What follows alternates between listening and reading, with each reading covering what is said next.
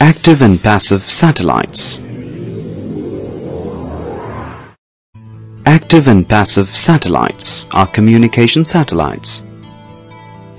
A communication satellite is a spacecraft that orbits the Earth and relays messages, radio, telephone and television signals.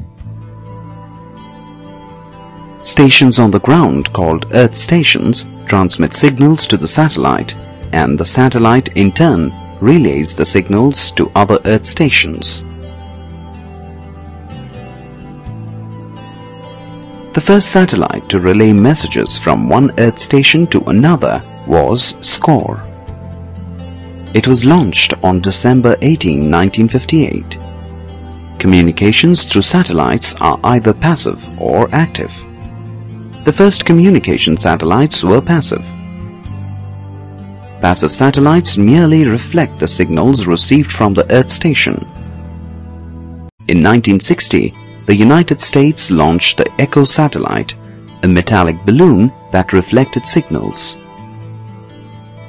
Active communication satellites receive signals from Earth, amplify the signals, and transmit them back to Earth. Nowadays, we use only active communication satellites.